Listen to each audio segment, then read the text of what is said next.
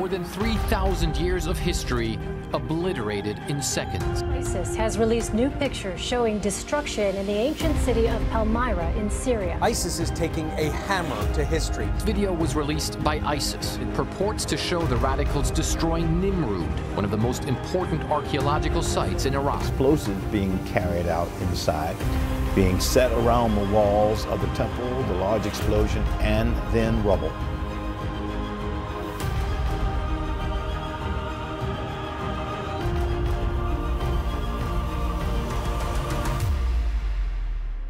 It's said that those who will not learn from history's lessons are doomed to repeat its mistakes. So what hope then can the future possibly have if the history of the world is erased? Hi, I'm Brian Pope. I'm the Executive Director and founder of the ARC Project.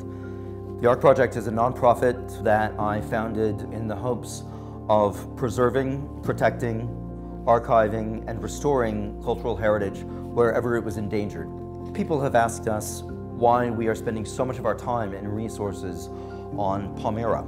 For over 1,000 years, it was a truly multicultural society that tolerated differences in race, religion, and language. And they managed this for over 1,000 years. And so I can't help thinking that Palmyra is more relevant now than it possibly was even then.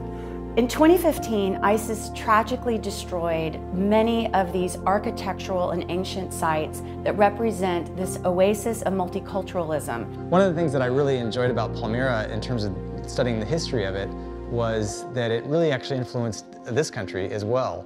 Palmyra was a major crossroads for goods, ideas. It allowed for all of these different cultures to interact. In fact, they had to interact in order for it to even exist. You know, there comes a point at which the personal outrage that you feel reading these headlines, one after the other, simply becomes too much. And that's what it was like for me. It was almost an epiphany. You know, I just suddenly realized that not only was I capable of doing something about this, I sort of felt that I had to. And to some degree, I think that all of us are obligated to do something about this. It's kind of mind-blowing when you think that history is very close to reaching a point in which forgetting something will not even be possible. But right now we're in a sensitive interim period. It's a tough and awkward time for our civilization, and that's why my organization, the ARC Project, and other very caring people in many different fields are trying very, very hard to stop the degradation and loss of culture at this period when we can actually lose things permanently still. One of the aspects of what we've achieved that I'm most proud of is the concept of crowdsourced photogrammetry. So photogrammetry is the process of taking multiple images, often thousands of images, of a given object or environment. From these images you can recreate that object or environment. You're ultimately using your camera as a 3D scanner. Brian wanted to see if it was possible at all to do crowdsourced photogrammetry. First we started experimenting with trying to combine images from different environments, and when we realized that we could actually get it to solve, it was a big eureka moment. You know, we realized that you could, you know, take different pictures from a completely different point in time and recreate something that doesn't exist anymore. And this was amazing. You know, it wasn't just a matter of going out and shooting something you already knew existed. You could basically go back in time and you could create something that no longer existed in a realistic form. I realized that sort of the missing link in preserving and archiving and restoring cultural heritage was human involvement, individual citizen involvement. What we did is went online to different image source sites and found people that had posted Creative Commons images that we could download of these specific sites and then reproject the textures from those images that we collected back onto the model itself to make it look as photorealistic as possible. Right now, the preservation and guardianship, really, of cultural heritage is largely in the hands of academics and large institutions. And that's great, that's fantastic, but it's not enough. There isn't time to wait for institutions and budgets to do the work that needs to be done before we lose places like Palmyra. So one of our educational efforts is to teach everyone how to do photogrammetry. We're going to be able to teach people how to use their iPhone or their own consumer camera to take photos, upload them to our site or other sites that are doing this kind of work. What the ARC project is doing is also working with museums and other organizations to preserve cultural heritage artifacts. That's why creating these archives is only the beginning. Once a 3D model is created, then the ARC project's job is to proselytize that culture, communicate about it in such a way that it can be used for education, for artistic enjoyment, and experienced through other groundbreaking, awesome, incredible technologies that are changing our lives right now, like virtual reality and augmented reality. We're using these technologies not just for games now, but organizations like mine, I'm really, really proud to say, are at the forefront of doing something beautiful with our work in VR, to communicate, to educate, and even to activate. Because we do hope to activate citizen scientists, all of you, tourists, anyone who's watching this video right now could become an integral and priceless part of the global collective memory. We're able to actually capture details of the different carvings on it and tile structures. So to go into virtual reality and walk around it, I always kind of get the tingles when I go in there, just because it's bittersweet ultimately, because it's not there anymore, and yet it's right in front of me.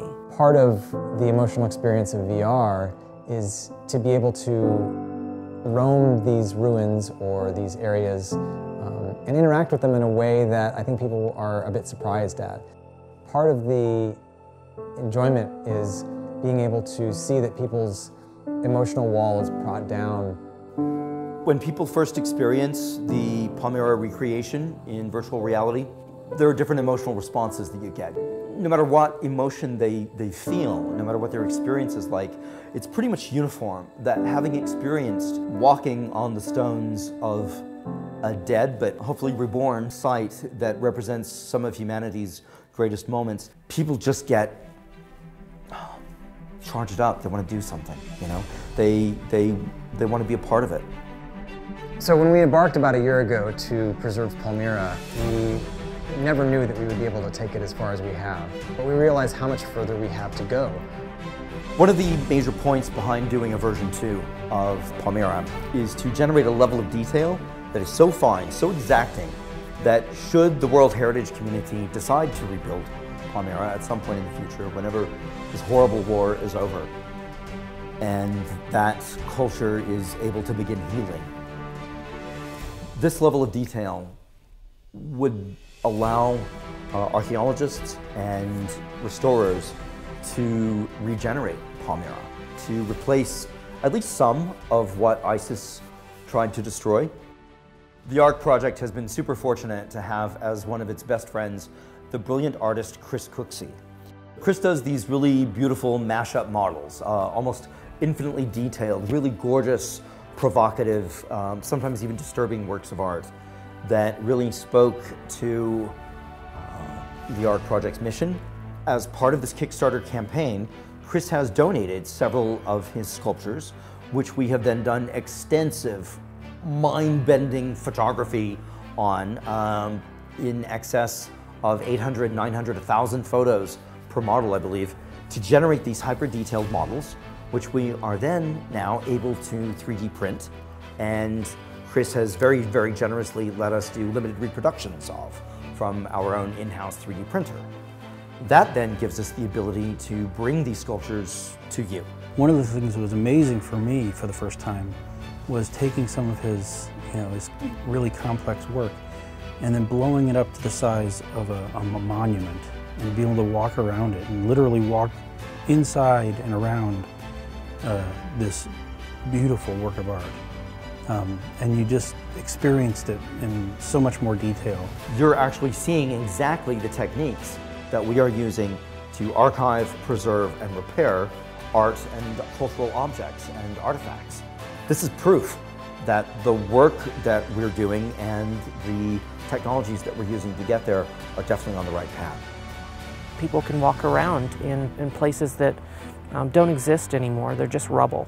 We want to put this in the hands of everybody, and we find that photogrammetry is a way of doing that. A message to ISIS that they can't destroy things, that we will resurrect these things. If we can experience our own history as if it were happening yesterday, then we won't forget it. And then history's lessons become infinitely more valuable. And that's when the future starts to look bright. At least that's our hope. And that's our mission. And we could use some help.